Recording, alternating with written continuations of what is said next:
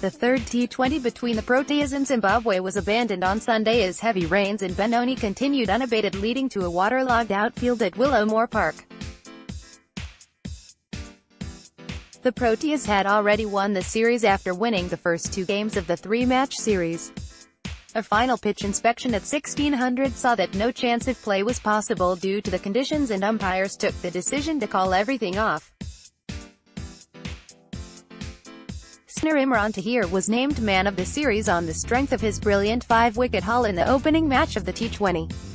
Imran took 5/23, the joint second-best performance by a Protea in this format, in the opening match at Willowmoore Park last Tuesday evening.